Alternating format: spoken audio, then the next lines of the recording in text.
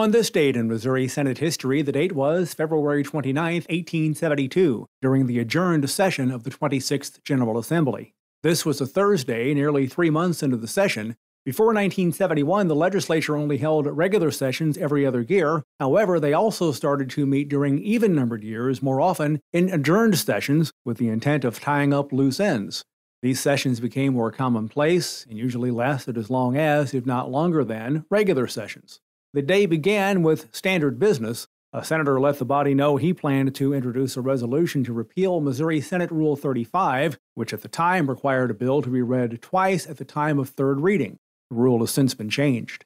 Among the bills heard during reports of standing committees was House Bill 467, which incorporated the City of Independence. Senators continued to take up legislation coming from committee until they moved to adjourn until 2 p.m. Afternoon session consisted of more bills making their way through the process until senators moved to adjourn until the following morning at 10. This particular adjourned session would continue through April 1st. February 29, 1872, the date marking the first known leap day the legislature met. On this date in Missouri Senate history,